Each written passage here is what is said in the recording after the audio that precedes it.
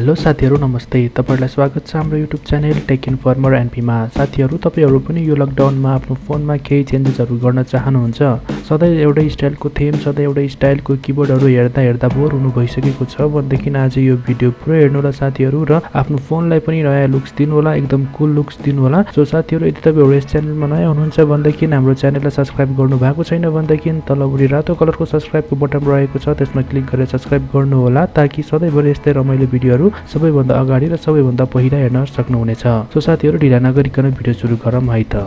साथीहरु पहिला सुरु रहेको छ आर्क लन्चर। एउटा यस्तो अमेजिङ खालको लन्चर हो जसले चाहिँ तपाईको फोनलाई छुट्टै डिफरेन्ट लुक दिनेछ, एकदम टेक्नो टाइपको चाहिँ लुक्स दिनेछ भनेदेखि यो एप्लिकेसन हामीले हाम्रै प्ले स्टोरमा पाउने छौं र त्यसको डाउनलोड लिंक पनि मैले तलपट्टि डिस्क्रिप्सनमा दिएको छु साथीहरु। त्यसबाट तपाईहरुले सिधै यो डाउनलोड गर्न सक्नुहुनेछ र त्यसपछि डाउनलोड गरिसकेपछि ओपन गर्नु होला र स्टार्टमा क्लिक गर्नु होला साथीहरु। स्टार्टमा क्लिक गरिसकेपछि यसको टर्म एन्ड कन्डिसनलाई एक्सेप्टमा क्लिक गरेर कन्फर्म गर्नु होला र बुम तपाईले हेर्न सक्नुहुनेछ एउटा यस्तो टेक्नो लुक्स भएको चाहिँ तपाईको फोनमा जुन चाहिँ एकदम अमेजिङ हुनेछ। अरूले हेर्दाखेरि पनि वाउ भन्ने खालको चाहिँ लुक्स तपाईले आफ्नो फोनमा देख्न सक्नुहुनेछ र यसको केही सेटिङ्सहरु अगाडि आउनेछन् त्यसलाई कम्प्लिट गर्नु होला र तपाईले त्यसपछि हेर्न सक्नुहुन्छ लेफ्ट साइडमा तपाईको नेटवर्क इन्फो भनेर देखाइरहेको छ भने राइट साइडमा तपाईको सिस्टम इन्फर्मेसनहरु देखाइरहेको छ। सबै अगाडिपटि नै डिस्प्ले भइरहेको छ भनेदेखि तपाईको फोन हेर्दाखेरि एउटा चाहिँ अमेजिङ खालको चाहिँ फोन देखिरहेको छ भनेदेखि यता लेफ्ट साइडपटि तपाईले तलपटि देख्न सक्नुहुनेछ डायलिङको अप्सन आइरहेको छ। त्यसमा क्लिक गर्नु भयो भने कलिङको परमिसन माग्नेछ र त्यो ग्रान्ट गर्नु होला र तपाईले आफ्नो फोनमा एउटा डायलर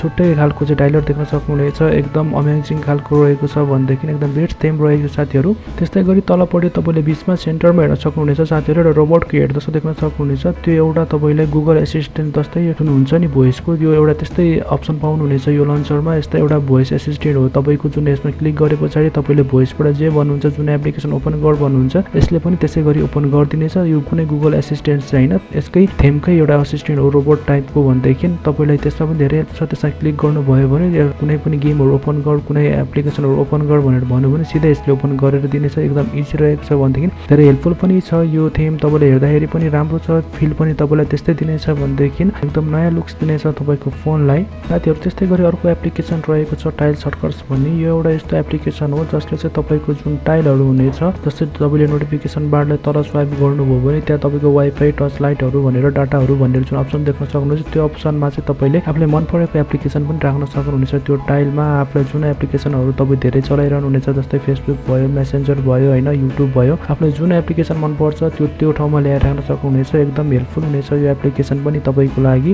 सो साथीहरु यो एप्लिकेसन ओपन गर्नु होला र ओपन गरिसकेपछि तपाईले एड टाइल भनेर अप्सन देख्न सक्नुहुनेछ त्यसमा र त्यसमा क्लिक गर्नु होला। क्लिक गरिसकेपछि तपाईलाई त्यहाँ एप्लिकेसनहरु देखाउनेछ आफ्नो फोनको कुन चाहिँ एप्लिकेसनहरु राख्न मन लाग्नेछ त्यसमध्ये एउटा एप्लिकेसन राख्नु होला साथीहरु। अहिलेको लागि म चाहिँ युट्युब भनेर राख्दै छु युट्युब एप्लिकेसन र त्यसपछि तपाईले त्यहाँ आफ्नो आइकनहरु के चेन्जेस गर्नु छ भने त्यहाँ तपाईले आइकनमा क्लिक गरेर चेन्ज गर्न सक्नुहुनेछ साथीहरु। र तलपटि राइटको अप्सन देख्न सकिरहनु भएको छ तपाईले त्यसमा भनेदेखि त्यसमा क्लिक गर्नु होला साथीहरु र त्यसमा क्लिक गरिसकेपछि तपाईको टाइल सेभ हुनेछ र तपाईको त्यो सेभ भइसकेको टाइललाई चाहिँ माथिपटि कसरी ल्याउने भन्दाखेरि आफ्नो जुन त्यो नोटिफिकेसनलाई तल डाउन स्वाइप गर्नु होला र त्यहाँ जुन टाइलहरु आउनेछ तपाईको जुन त्यो मेन अप्सनहरु त्यहाँ तलपटि एडिटको अप्सन देख्न सक्नुहुनेछ तपाईले त्यसमा क्लिक गर्नु होला साथीहरु र क्लिक गरिसकेपछि तलपटि टाइल 1 भनेर तपाईले अप्सन देख्न सकिरहनु भएको छ त्यसमा लङ प्रेस गरेर माथि ल्याएर राख्न सक्नुहुनेछ र राखिसकेपछि अटोमेटिक तपाईको त्यो टाइल 1 चाहिँ युट्युबमा चेन्ज हुनेछ। तपाईले देख्न सक्नुहुनेछ यसरी नै तपाईले यो टाइलमा चाहिँ आफुलाई जुनसुकै मन परेको एप्लिकेसनहरु ल्याएर राख्न सक्नुहुनेछ। आफुले जुन चाहिँ एप्लिकेसनहरु धेरै युज गर्नुहुन्छ तपाईहरु त्यो ल्याएर राख्न सक्नुहुनेछ।